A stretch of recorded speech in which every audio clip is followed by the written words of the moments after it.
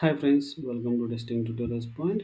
This is Lokesh and today we are going to discussing about how to add parameters to a method in a Java. See, my previous video I explained like methods how we can able to create and what how we can able to access. And this video we are going to discussing about parameters and also we can able to see here and we can able to create a static method and we can able to call it directly into a main method void start method and we can able to sys out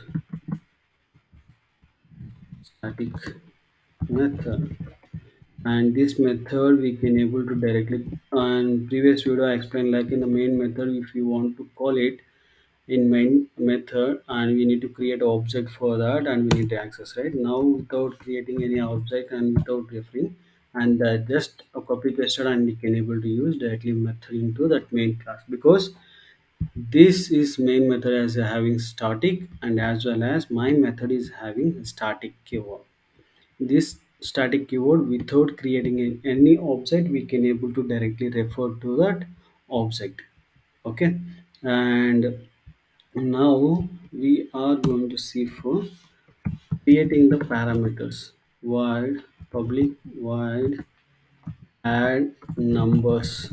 Okay, add numbers I'm going to give here and I'm going to providing the two parameters. Now I'm trying for integer parameter int a comma int b. Okay, now I want to here I can able to say return type as int. Now my return type up to here we used a return type as a void. Now I'm using return type as integer. Now I can able to make it for string also. We can able to do anything, we can able to do it and based upon our requirement for the method. Now here what I can do, return a plus b and what is the value it is happen, that value it will return. Now the error also gone, right? The return type is integer. Now you can able to take any kind of integer like not only integer, string, float, any data type value we can able to take it and create for this method. A return type we can able to use. Okay, now if I'm going to call here object dot add numbers. In numbers I need to pass the values. One is 5 I'm going to pass, second one is 6. Okay, now here what will happen, it will take for some reference, right? To directly I'm printing for the value.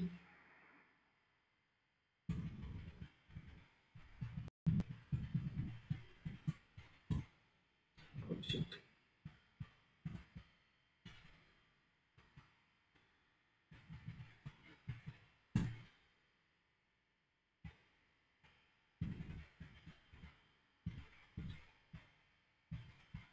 Now you can able to run and see the value how much it will display for that. See if I'm running then it will add that value and 11 it is coming, right? The same way we can able to do it for string also.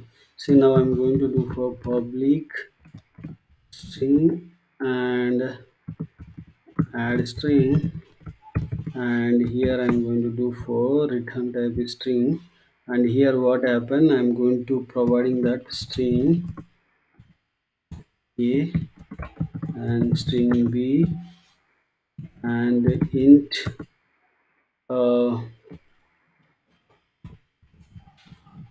string c. Okay, and return type also we can able to specify and adding this is the one, it is not a good practice and we can able to do it for a void also. And if you return type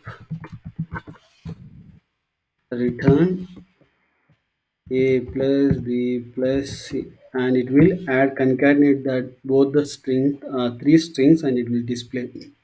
And if you want to print a value for that particular method, void add methods and that here we can able to specify some int a and string name. This value also we can able to print it.